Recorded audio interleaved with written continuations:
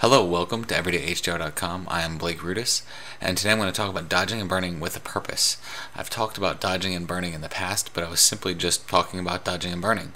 But today I want to talk about how to get professional results out of dodging and burning, rather than just showing you how to dodge and burn.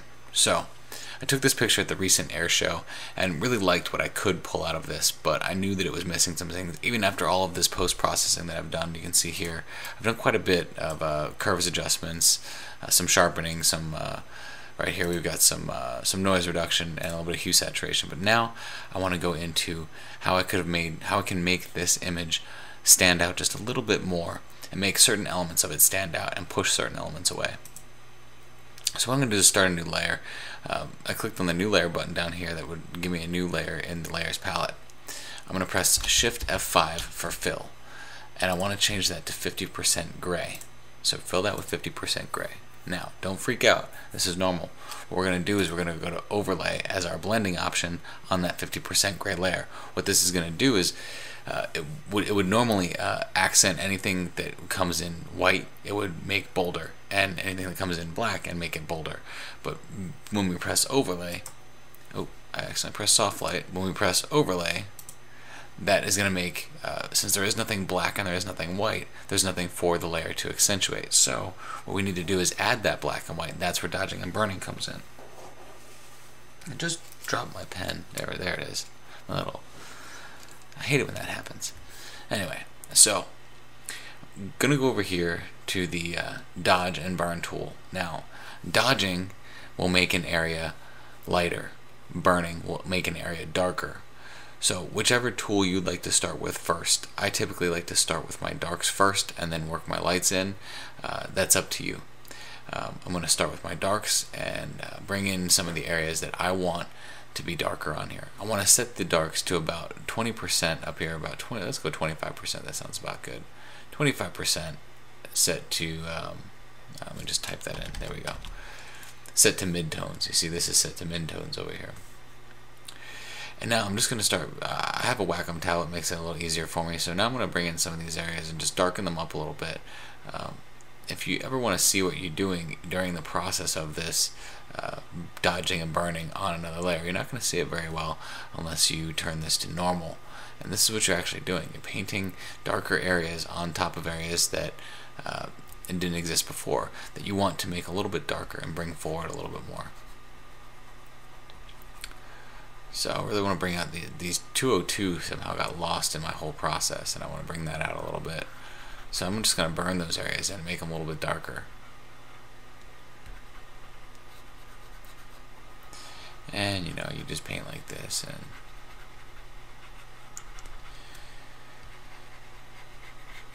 now, I really wanted that helmet to stand out, because that was the reason why I took this picture, was that helmet. I love the way that helmet was resting. Like the preparation for flight helmet look. So what I'm going to do is I'm going to push the areas around it, behind, just push it farther behind by dodging or burning those areas in to make those areas darker, so that it really pushes that helmet forward. I want that helmet to be the focal point. I don't really want the cockpit to be the focal point. I want the helmet to be the focal point.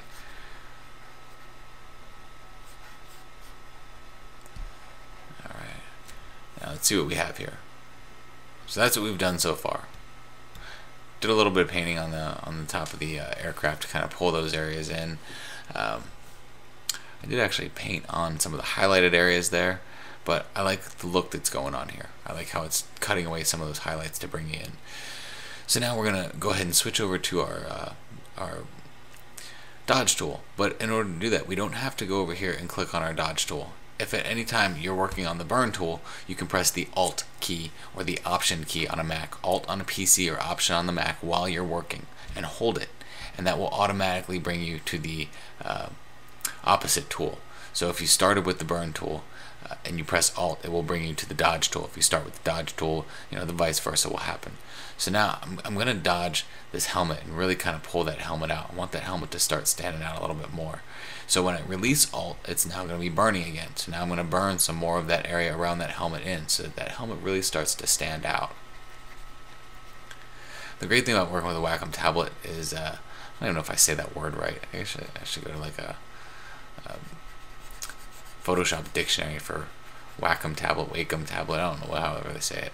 But I really want to push a lot of that stuff away and start bringing those highlights out a little bit more in that helmet.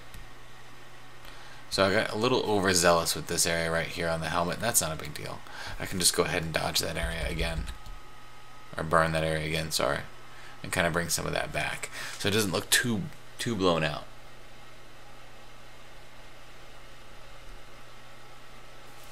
Now, another thing, vignettes are a big thing these days, and you can actually get a pretty creative vignette by dodging and burning if you burn that vignette in, as opposed to making a lens vignette. You can make your own custom creative vignette with brushes.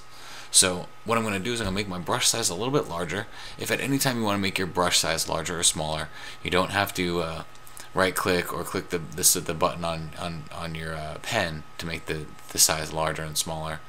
You can actually just click on the brackets. You can right click the bracket and that makes that brush bigger, and you can left click the bracket and that makes that brush smaller.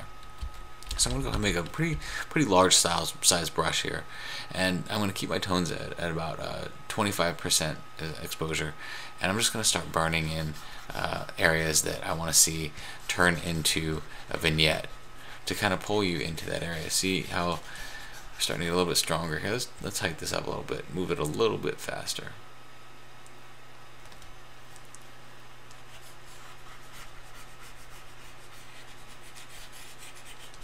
So here we're just getting a little creative vignette going on.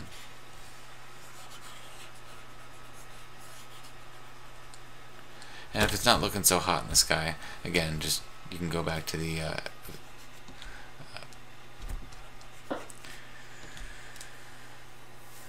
dodge tool and dodge out the area that you just burned in. And if things are starting to get a little too red over here, it's not a problem. You can fix it one of two ways. You can go back and you can dodge that area and pull that area back in, or if you liked how dark it was, you could lower the saturation and just the reds on just that area. So let's go ahead and show you what that would do.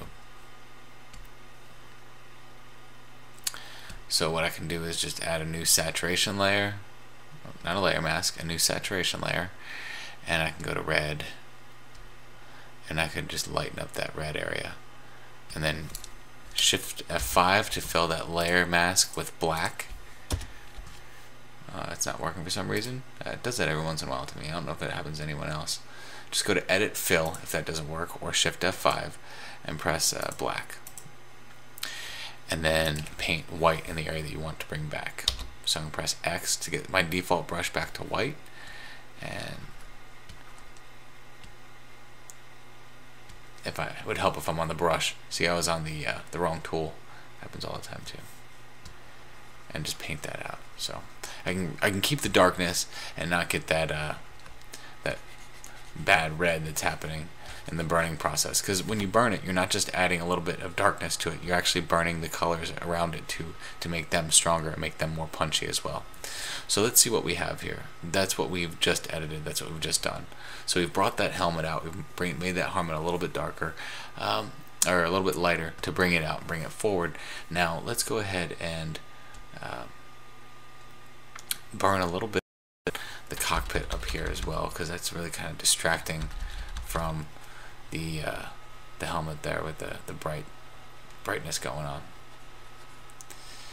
So while this might be time consuming, you can really see that that you can get really deep in there with dodging and burning, and really start to bring some areas back that you might have lost either in the tone mapping process, or, and even if you don't do any HDR tone mapping, that's fine. You can still use dodging and burning on a non-HDR image. And one last thing I want to show you is that because this is a layer, we can still use this as a layer mask. So as a layer mask, we can still go in, and you see I went a little overboard on the sides with that brush. So instead of dodging back in or burning back in, I can just go ahead and paint those away on a layer mask with the color black. So right now my defaults are set to black and white. If I press X, that will switch between the two of them. So I can paint that area in with black and pull that area back that I added a little bit too much burn to. So there you have it. That's dodging and burning with a purpose, really bringing out your focal point. Again, this is everydayhdr.com, and I'm Blake Rudis. Have a great weekend and get into some dodging and burning.